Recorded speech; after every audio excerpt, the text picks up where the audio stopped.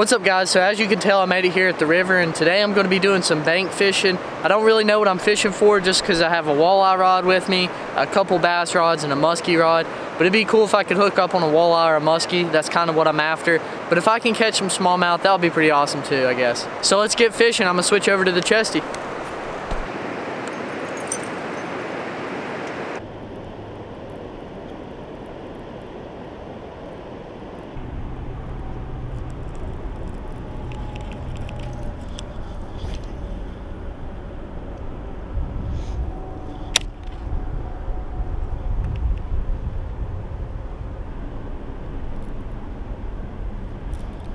Got one.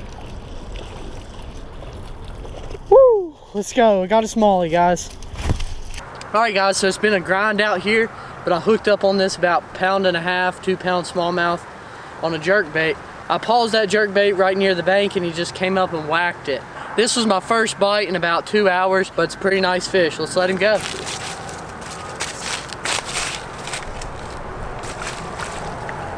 There he goes. Let's go. Cold water smallmouth. Can't beat that. I was actually starting to question leaving just because I hadn't really caught anything, but that was a pretty nice fish, so I'm going to keep using that jerkbait, see if I can't hook up on some others.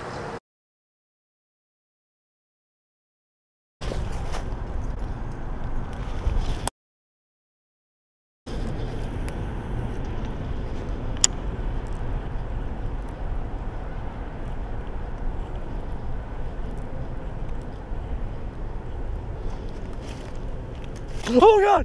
Oh God! Oh God! Oh God! Oh my gosh. I just freaked out like a little girl because there was a snake right beside me. I hope I got that on the GoPro. Gosh, I freaked out. The snake's right there. I was literally standing on top of these leaves right beside the snake.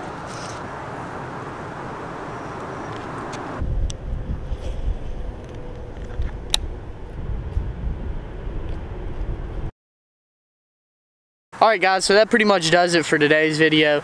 I'm sitting here right behind a rock just to kind of get out of the wind because it's getting windy out here. I know I only caught one fish.